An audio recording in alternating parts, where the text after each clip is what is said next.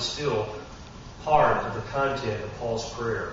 Only now in verse 1 does he turn his attention to the resurrection of the believer. He says that the same power which raised Jesus from the dead raised you from spiritual death. And you'll see here how he paints that graphic picture of what we were before our spiritual resurrection in verses 1 through 3. Notice what he says. He says, beginning at verse 1, "And you were dead in your trespasses and sins in which you formerly walked according to the course of this world, according to the prince of the power of the air, the spirit that is now working in the sons of disobedience. Among them we too all formerly lived in the lust of our flesh, indulging the desires of the flesh and of the mind, and were by nature children of wrath, even as the rest."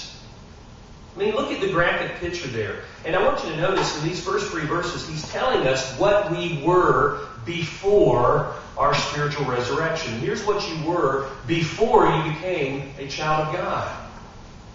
And if you'll notice the first thing that he says there in verse 1, he says, you were dead in your trespasses and sins. So he says, first off, you were dead in sin. That's total depravity. Matthew 7, verses 21 through 23. Matthew 7, verses 21 through 23. This is Jesus talking about when he is going to judge.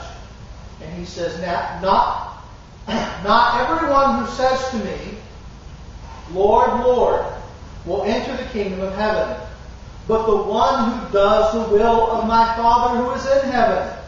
On that day many will say to me, Lord, Lord, did we not prophesy in your name, and cast out demons in your name, and do so many mighty works in your name? And then I will declare to them, I never knew you.